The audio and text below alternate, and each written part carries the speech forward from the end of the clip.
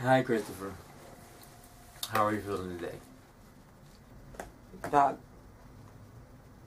why is it that when people see me, they say stuff?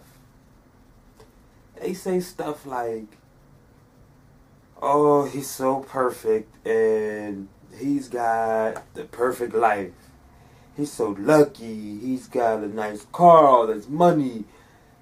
And they wish that they can live my life. But why? What's so good about my life?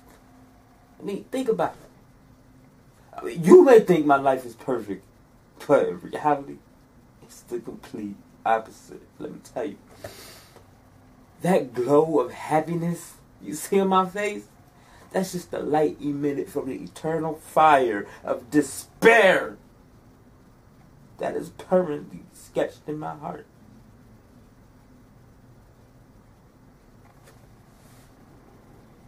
All my despair started when I was like 5 years old. It was my dad. My dad wouldn't even hug us. Forget hugs. That man wouldn't even say hi.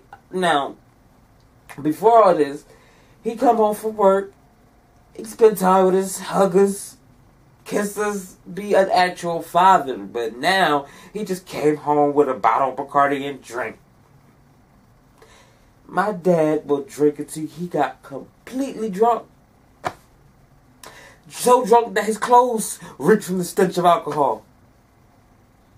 It was hard for us to even walk past him without having to hold our breath. I was always a different one in school. All the little kids would anticipate the arrival of the weekend. I sit and wish that it never came. Because I just knew that my dad would fight with my mom all weekend for no reason. All weekend. They would just fight. And fight. And fight. And all I could ever do is just lay my head in my pillow and cry about it.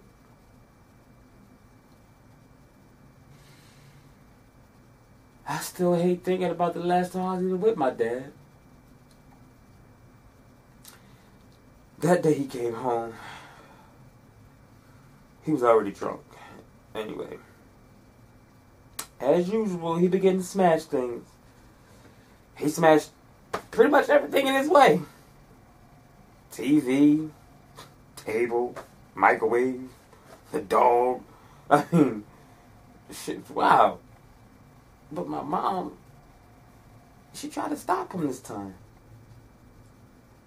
You know what he did? He did the unthinkable. He spat in my mother's face. Ow! What a fucking coward!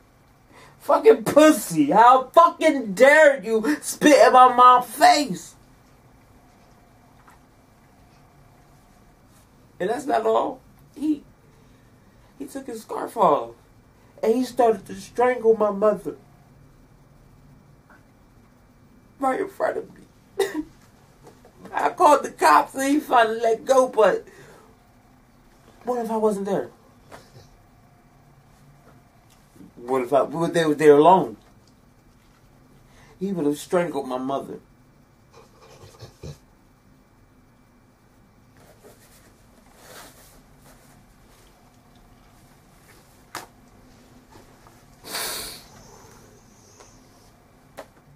So do you still think my life is perfect? Well, it's not. It's not. Okay.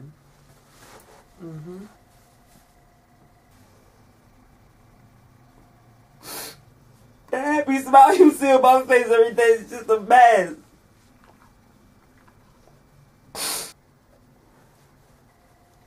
A mask that covers the ugly face of sadness that's permanently sketched in my heart. So don't wish for my life because it's not perfect. Just do like I did. Forget all those bad memories you got, but cherish the good ones. And live your life to its fullest. Time's up. See you next week.